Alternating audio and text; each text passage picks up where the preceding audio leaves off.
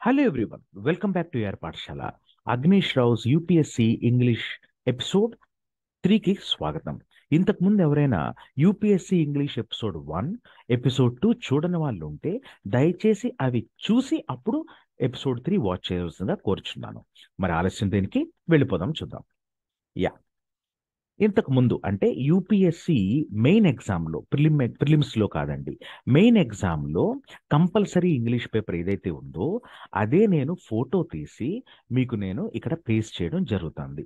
ఎందుకు అంటే మీకు ఆ ఫీల్ ఉండాలి, క్వశ్చన్ పేపర్ ఫీల్. ఇది నేను టైప్ చేయొచ్చు లేదా టైప్ చేపించి ఉండాల్సింది.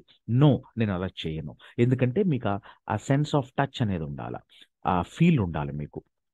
సో అందుకని అఫ్ కోర్స్ మీరు టచ్ చేయలేరు అనుకోండి క్వశ్చన్ పేపర్, కానీ ఆ క్వశ్చన్ పేపర్ ఫీల్ ఉండాలి కాబట్టి నేను మీకు ఇక్కడ ఇలా చేయడం జరిగింది. ఓకే, నౌ విజిబిలిటీ లేకపోతే పిక్సెల్స్ పెంచుకుంటే మీకు క్లియర్గా కనపడుతుంది అన్నట్టు. So 5A, rewrite the following sentences as directed without changing the meaning. అంటే రీరైట్ అంటే ఏంటంటే మళ్ళీ రాయమంటున్నాడు, మళ్ళీ రాయడం. సెంటెన్సెస్ అంటే తెలుగులో వాక్యాలు. Without changing the meaning, meaning change చేయకుండా అంటే అర్థం చేంజ్ చేయకుండా, మార్చకుండా ఇదే వాక్యాన్ని రీరైట్ చేయమంటున్నాడు. మనకి తెలుసు కదండి, ఎస్ఎస్సి ఎగ్జామ్ అంటే స్టాఫ్ సెలక్షన్ కమిషన్, ఐబిపిఎస్, దాని తర్వాత మరి ఇతర స్టేట్ ఎగ్జామ్స్, గ్రూప్ ఎగ్జామ్స్ ఏవైతే ఉన్నాయో వీటిల్లో మనకి ఏం అడుగుతాడండి అంటే జస్ట్ ఆబ్జెక్టివ్ అలవాటు అయిపోయింది పిల్లలకి. కానీ ఇక్కడ యూపీఎస్సీలో ఏం టెస్ట్ చేస్తుండంటే మీకు రిటర్న్ నాలెడ్జ్ ఎంత బాగా ఉంది, ఒక వాక్యాన్ని ఎంత చక్కగా ఎర్రర్స్ లేకుండా రాయగలరు అనేది టెస్ట్ చేస్తున్నాడు. ఇదే ఇప్పుడు గ్రూప్ 1 ఎగ్జామ్లో కూడా పెట్టడం జరిగింది. అందుకనే యూపీఎస్సీ స్టాండర్డ్లో ప్రిపేర్ అయితే ఏ ఎగ్జామ్ అయినా చాలా ఈజీగా అందుకుంటారు. సో ఆలస్యం లేకుండా స్టార్ట్ చేస్తున్నాను. 5A1, he is a learned man, he cannot make that mistake. Combine the sentence by using to. సాధారణంగా మనకి టు టు అనేది ఒక కంజంక్షన్ పేరు అంటాం దీన్ని. ఓకే, అంటే ఏ టాపిక్ నుంచి వస్తుందో కూడా నేను మీకు చెప్తాను. He is a learned man అంటే లెర్న్డ్ మ్యాన్ అంటే ఏంటంటే ఒక స్కాలర్, ఒక నైపుణ్యుడు అని. ఓకే, నైపుణ్యం కలిగిన వాడు. He cannot make that mistake అన్నాడు. ఇది నేను టుతో ఎలా కలుపుతానో చూడండి. He's to learned a man. A man అని ఎందుకన్నాను, మ్యాన్ అని అనొచ్చు కదా అంటే ఇక్కడ నేను ఒక పర్సన్ అని చెప్పడానికి ఈ నౌన్ ముందు నేను ఒక article వాడుకున్నాను. Indefinite article a వాడుకున్నాను. Definite article అంటే ద. ఇక్కడ ఇచ్చిన దానికి ఓవర్ యాక్షన్ చేయకుండా ఏ అని రాశాను చూడండి. Is to learned a man. ఇప్పుడు ఏం చేస్తున్నాను, మళ్ళీ ఇంకొకసారి ప్రొనౌన్ హీ రిపీట్ చేయకుండా, మళ్ళీ నేను auxiliary verb cannot mean repeat చేయకుండా డైరెక్ట్గా మెయిన్ వర్బ్ని కనెక్ట్ చేస్తాను చూడండి. ఎలాగా అంటే is to learn a man to make that mistake. Same meaning అండి. వాడు చాలా స్కాలర్, వాడు ఏ మిస్టేక్ చేయలేడు. ఆ సామర్థ్యం అయితే లేదు. ఏ సామర్థ్యం? మిస్టేక్ చేయలేడు వాడు. ఎటువంటి పరిస్థితుల్లో వాడంత స్కాలర్ కాబట్టి అతను ఆ మిస్టేక్ చేయలేడు అని దాని అర్థం. అది చక్కగా ఈ సెంటెన్స్ లో కూడా సేమ్ అర్థం కన్వేదట్టు రాసిన. Is to learn a man to make that mistake అని. నెక్స్ట్ వన్ 5A2 చూద్దాం. Brutus was not without love for సీజా, add A question tag అన్నాడు. ఏమండి, క్వశ్చన్ ట్యాగ్ ఏముంది? ఒకవేళ సెంటెన్స్ నెగిటివ్ లో ఉంటే ట్యాగ్ పాజిటివ్ రావాలా, చిన్నప్పటి నుంచి నేర్చుకుంటున్నాం. ఒకవేళ సెంటెన్స్ పాజిటివ్ లో ఉంటే ట్యాగ్ నెగిటివ్ రావాలా. ఇక్కడ మనం ఏం చేస్తామంటే వాజ్ నాట్ అని ఉంది కాబట్టి ఇప్పుడు ఆన్సర్ వాజ్ అని పెట్టారు. బ్రూటస్ హీ కాబట్టి వాజ్ హీ అయిపోయింది. దేతడి పోచమ్మగుడి. ఎంతసేపు చేస్తారండి? Next point 5A3, as soon as ఈ went there the uproar commenced. దీంట్లో మీకు వొకాబులరీ పాయింట్స్ కూడా తెలియాల్సిన అవసరం ఉంది. అప్రోర్ అంటే ఏంటి అంటే కయాస్. కయాస్ అంటే ఏంటంటే కన్ఫ్యూజన్. తెలుగులో దీన్నే గందరగోళం అంటామండి. గందరగోళం. గందరగోళం ఏదో లెక్క ఉన్నది రవ, ఏదో లెక్క కొడుతుంది అంటాం కదా, దాన్నే మనం గందరగోళం, కన్ఫ్యూజన్, కెయోస్ అంటాం. సో యాజ్ సూన్ యాజ్ ఈ వెంట్ దేర్, వాడు అక్కడికి వెళ్ళిండో లేదో ఆ కన్ఫ్యూజన్ అనేది కమెన్స్ అయింది అంటే స్టార్ట్ అయ్యింది అని. ఇది మొత్తం 2 సెంటెన్స్ క్లాజెస్ చూస్తా అంటే ఇది మనకి పాస్ట్ టెన్స్ లో ఉందని తెలుస్తుంది. అవునా అండి? ఇప్పుడు వీడేమంటుండంటే క్వశ్చన్ పేపర్ ఫ్రేమ్ చేసిన వాడు remove as soon as and put no sooner than అన్నాడు. ఇది పెద్ద బ్రహ్మ విద్యం కాదే. చూద్దాం. నో సూనర్ దాన్, నో దీ రెండు పక్కన పక్కన కలిపి రాయకూడదు. సో దాన్ కొట్టేస్తున్నా.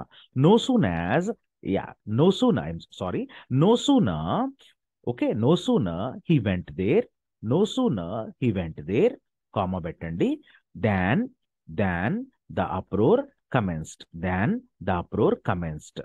ఓకే, ఇది పార్షియల్ గా కరెక్ట్ ఆన్సర్, కంప్లీట్ గా కరెక్ట్ ఆన్సర్ అయితే కాదు. No sooner he went there than the uproar commenced కాదు. నో సూనర్ దాన్ పెట్టినంత మాత్రాన ఇది ఇక్కడ కరెక్ట్ అయిపోదు. ఎందుకు కరెక్ట్ అవ్వదో నేను చెప్తాను. నో సూనర్ అనేది negative adverbial phrase. Negative adverbial phrase ఎప్పుడైతే ఒక సెంటెన్స్ బిగినింగ్ లో ఉందో అప్పుడు మనకి ఇన్వర్షన్ జరుగుతుంది. ఇన్వర్షన్ అంటే సబ్జెక్ట్ వర్బ్ ఏదైతే ఉందో అది వర్బ్ సబ్జెక్ట్ కింద ఇన్వర్స్ అవుతుంది. ఐ రిపీట్, సబ్జెక్ట్ వర్బ్ ఏదైతే ఉందో ఇక్కడ అది మీకు ఇన్వర్షన్ అంటే తిప్పి కొట్టడం. తిప్పి కొడితే ఏమవుద్దంటే వర్బ్ సబ్జెక్ట్ రావాలా ఆర్డర్లో. సో ఇప్పుడు correct answer రాయమంటే no sooner did he go. Did he go ఎందుకు రాశాను అంటే వెంట అనేది V2 కాబట్టి దీన్ని కట్ చేస్తే డిడ్ ప్లస్ గో వస్తుంది. డిడ్ ప్లస్ గోలో డిడ్ అనేది ఆక్సిలరీ వర్బ్ అవుతుంది, గో అనేది మెయిన్ వర్బ్ అవుతుంది అన్నట్టు. అందుకనే నో సూనర్ డిడ్ అనేది ఆక్సిలరీ వర్బ్, హీ అనే సబ్జెక్ట్ ఇక్కడ ఉంచి గో అనే మెయిన్ వర్బ్ రాసిన. ఇక్కడ చూడండి ఫస్ట్ వర్బే వచ్చింది, తర్వాత సబ్జెక్ట్ వచ్చింది. ఇన్వర్షన్ ఏం రావాలి, వర్బ్ అండ్ సబ్జెక్ట్ రావాలి కాబట్టి. So no sooner did he go there than the uproar commenced. దీని వర్జినిటీ పోగొట్టకుండా, ఓకేనా అండి, దీని వర్జినిటీ పోగొట్టకుండా సేమ్ మీనింగ్ కనివేదట్టే మనం రాయాలి. లేదు నాకు తెలిసిన ఇంగ్లీష్లో రాస్తాను అంటే మీకు మార్క్స్ పడవు. వారు మీ చుట్టాలు కాదండి, మీకు మార్క్స్ ఉత్తి పుణ్యానికి నీకి. Next one 5A4. Either the father are the sun has not taken it. ఇదేమన్నాడు, use neither నార్ అన్నాడు. ఇది బ్రహ్మ విద్య కాదు. ఏం చేస్తారు, neither neither the father nor the son has not taken it. ఓహోహోహోహో, దీంట్లో కూడా ఒక ట్రాప్ ఉంది. నెయిదర్ నార్ అంటేనే నెగిటివ్ అండి. మరి నెగిటివ్ ఉన్నప్పుడు మరీ నాట్ ఎందుకు, సో నాట్ కొట్టేసేయండి మిత్రులారా. దానితో పాటు నార్ పక్కన ఏదైతే సబ్జెక్ట్ ఉందో పార్ట్ ఆఫ్ స్పీచ్, అదే పార్ట్ ఆఫ్ స్పీచ్ నెయిదర్ పక్కన కూడా రావాలి. So the sun, the father, ఇక్కడ నౌన్ ఫ్రేజ్ ఉంది, ఇక్కడ నౌన్ ఫ్రేజ్ ఉంది. Happy, no problem.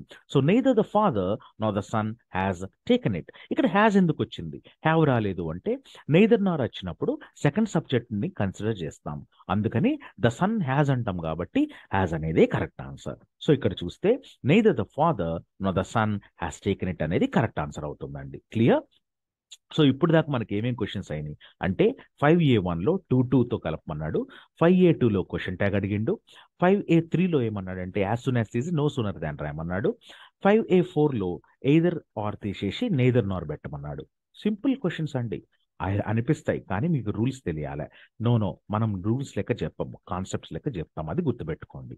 5A5 you tell me the truth I shall not punish you. ఇది బ్యూటిఫుల్ క్వశ్చన్ అండి.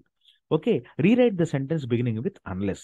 ఏమండి అన్లెస్ అంటే ఏమవుతుంది, అన్లెస్ అంటే ఇఫ్ ప్లస్ నాట్ కలిపితే దాన్నే అన్లెస్ అంటాం.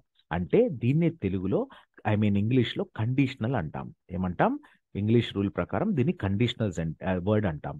అయితే అంటిల్ అంటే ఏంటి అంటే ఇప్పటిదాకా లేదా ఇప్పటికింకా నా వయస్సు లేదా ఇప్పటి వరకు. ఇప్పటి వరకు ఏంటంటే అది ఇప్పటి వరకు. ఇప్పటి వరకు అంటే అంటిల్. అన్లెస్ అంటే వేరు. సో అన్లెస్ స్పెల్లింగ్ UNLESS అవుతుంది, అంటిల్ స్పెల్లింగ్ UNTIL అవుతుంది. అది మీరు గుర్తుపెట్టుకోండి. ఇక్కడ ఏమన్నాడు వాడు, అన్లెస్ తో ఒక సెంటెన్స్ రాయమంటుండు. అన్లెస్ అంటే ఏమని చెప్పినా ఇఫ్ ప్లస్ నాట్. ఇప్పుడు పని చేద్దాం. If you if you if you do not tell me the truth, tell me the truth. If you do not tell me the truth, నువ్వు నిజం చెప్పనట్లయితే, నువ్వు ఒకవేళ నాకు నిజము చెప్పకపోతే, ఐ రిపీట్, నువ్వు ఒకవేళ నాకు నిజము చెప్పకపోతే I shall I shall punish you, I shall punish you. Okay, దీని అర్థము పైదాని అర్థం ఒకటే చూడండి. You tell me the truth I shall not punish you. నువ్వు నిజం చెప్పు, నేను నిన్ను పనిష్ చేయను అన్నా. నువ్వు నిజం చెప్పకపోతే నేను నిన్ను పనిష్ చేస్తా. కరెక్టే కదండి? యా, ఇప్పుడు చూద్దాం.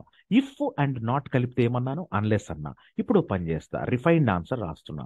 Unless you tell me the truth, unless you tell me the truth I shall punish you, I shall punish you.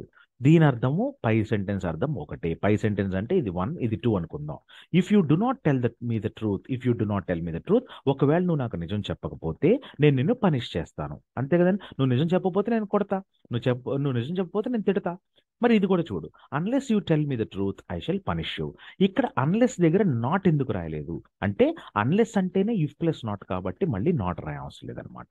So ఇదండి 5A5 వరకు నా ఎక్స్ప్లెనేషన్. అర్థమైందా? లైక్లు, షేర్లు, సబ్స్క్రైబ్ నాకు అవసరమే లేదు. ఒకవేళ మీకు ఇది నచ్చితే ఇది చక్కగా నోట్స్ రాసుకోండి. అర్థమైందా అండి? Agnesh, no publicity, no marketing, nothing. మీకు ఒకవేళ నా సబ్జెక్ట్ ఉపయోగపడుతుంది అనిపిస్తే నా నా హెల్ప్ మీకు ఎప్పటికీ ఉంటుందండి. మీ కెరియర్ గైడెన్స్ కూడా నాకు. మీకు జాబులు వచ్చినా, రేపొద్దున మీరు కలెక్టర్లు అయిపోయినా, ఇంకేమన్నా అయినా, అప్పుడు కూడా నా హెల్ప్ మీకు ఉంటుంది. గుర్తుపెట్టుకోండి. ఓకేనా అండి? మీకు ఏం విధమైన హెల్ప్ కావాలన్నా 9000763773కి మీరు నాకు మెసేజ్ చేయొచ్చు లేదా డైరెక్ట్గా కాల్ చేయొచ్చు. ఓకేనా అండి? Thank you very much. Bye.